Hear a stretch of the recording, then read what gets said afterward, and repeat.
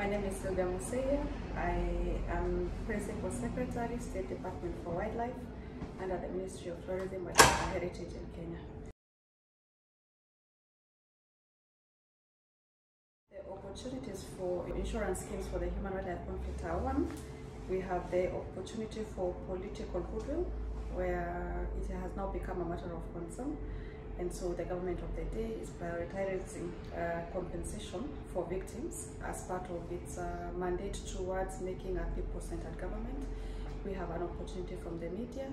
There's been a long drought session in Kenya, and that drought session has made too many wildlife coming out of the protected spaces in search of water, in search of food, and a lot of interactions with human beings on the side, and that has received massive media coverage, and so it only makes my case very easy to say I'm in need of insurance.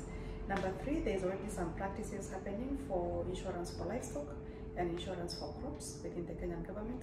So whereas it is a new product, it is something that is being piloted in other non-mainstream insurance spaces.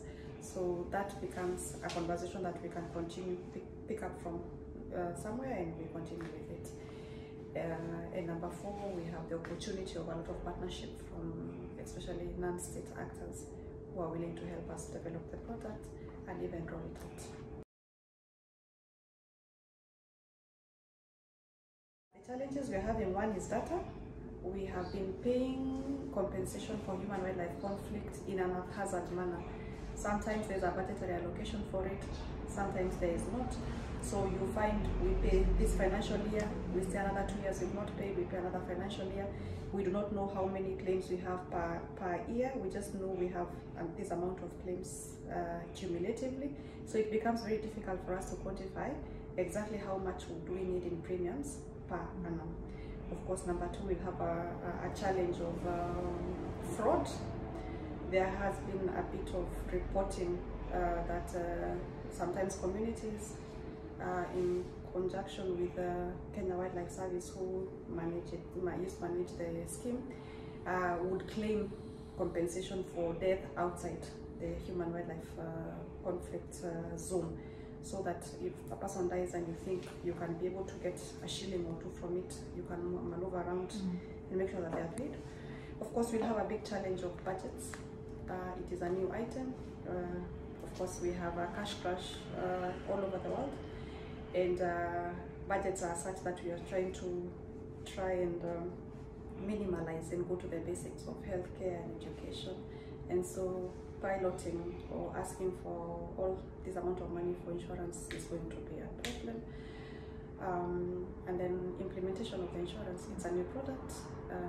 We have everything is a new setup, so it's just a new conversation, so implementation will have its own teething problems. The next step for the government is that we have secured some money for piloting the insurance scheme this financial year that starts in July. We are working with a number of insurance companies or consultants to develop a product. Part of them are here in this conference. So, and of course, the next steps are that we will roll it out. We are rolling it out by July. We look at how it will look like, but on a pilot phase.